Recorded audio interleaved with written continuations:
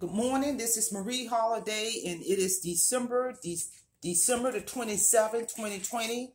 And I hope everybody had a fabulous holiday and fabulous Christmas. I hope you got some rest. And before we get started, I just want to remind everyone, if you have not subscribed to my channel, hit that subscribe button and hit that notification button so you can be notified of ongoing uploads. And with that being said, let's get down to today's topic. I want to talk about what is recovery, and I'm going to explain it from a different perspective, so pay attention.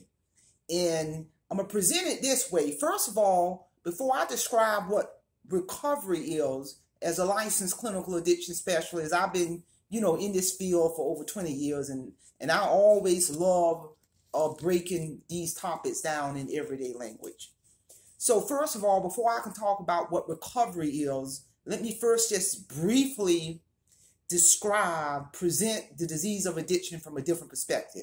First of all, when a person is suffering from alcoholism or drug addiction, or I don't care what the drug of choice is, when they're in active, full-blown addiction, there are some things that occur along the way.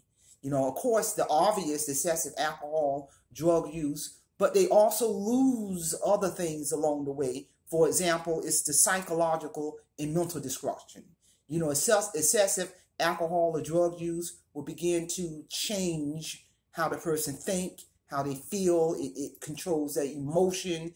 It can cause them to feel sad, depressed, sometimes suicidal. It can sometimes have them paranoia thoughts. So there's the psychological and the mental death that goes along with the disease of addiction.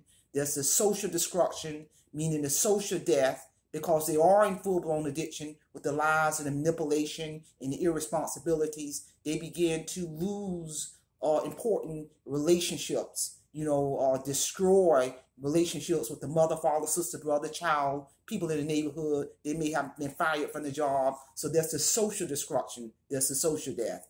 And then with the excessive alcohol and drug use, the individual now, the user, they're not paying attention, or they're not caring about in terms of eating right, eating healthy, going to their doctor's appointments, paying attention to their lab work. So then you may begin to see the physical signs of addiction in terms of health problems. You're going to begin to see the person physically through observation. They're not looking good, health problems. So the alcohol and drugs begins to start damaging the organs. So there's the physical destruction in terms of the physical health.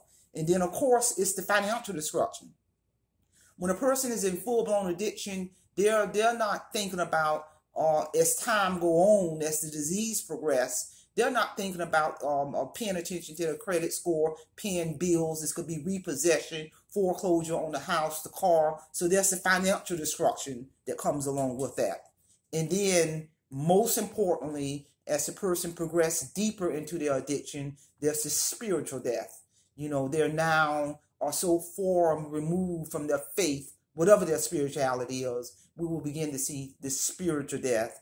And research has validated, if the person don't get some help, people who are suffering from the disease of addiction, research have validated, they cut their lifespan in half, and I'm here to tell you. So that's the disease of addiction when you look at it from the psychological standpoint, the social, the physical, the financial, and the spiritual. And ultimately, if the person don't get some help, they are cutting their lifespan in half. So now, since I've presented disease of addiction from that standpoint, let me just briefly describe what recovery is. And when a person has a spiritual awakening from their disease of addiction, what's going to happen in recovery? They're going to restore their faith in God, whatever their faith may be. There's that spiritual awakening. And as they reclaim, because now they're going to recover what was lost. What was lost? The psychological, the social, the physical, the financial, and the spiritual. So now what recovery is, they're going to recover. They are going to reclaim what was lost into sobriety and recovery. And the first thing they're going to reclaim in recovery is their faith through that spiritual awakening. They're going to recover their financial health. They're going to begin to start fixing their credit, They're going to start begin to pay these old bills that they have not been able to pay. They're going to get a job and sustain the job, and they're going to pay the debts, bottom line. In this recovery, as they reclaim their life, they're now going to reclaim their health.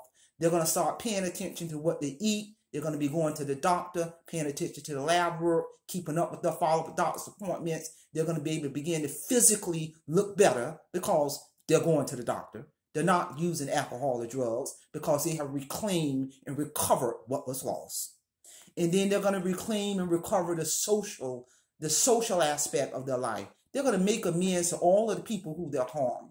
Rather it's the mother, father, sister, brother, child. They're going to restore those relationships. They're going to restore the family relationship. They're going to be able to maintain a job and be able to interact with their co-workers and supervisors in a healthy way on the job. And as they recover their sobriety, they're going to reclaim their mental and psychological health. Now, since they've had that spiritual awakening, with the mental health is going to be restored. They're going to have peace of mind. They're going to be able to sleep at night without tossing and turning because the mind is whole through that spiritual awakening. So that's what recovery is, to reclaim what was lost when they were in their active addiction. And I'm here to tell you, when a person reached that point in their life where they're in recovery, in that maintenance stage of recovery, all they got to do is set up a game plan, a strategy plan to sustain it. So with that being said, ladies and gentlemen, I hope I present what is recovery from a different perspective. If you have not subscribed to my channel, help me reach my end of January 2021 goal of 100 subscribers. This channel is nothing without its viewers and subscribers. So with that being said, Semper Fi, Semper Fidelis. Don't forget to hit that subscribe button and have a great day.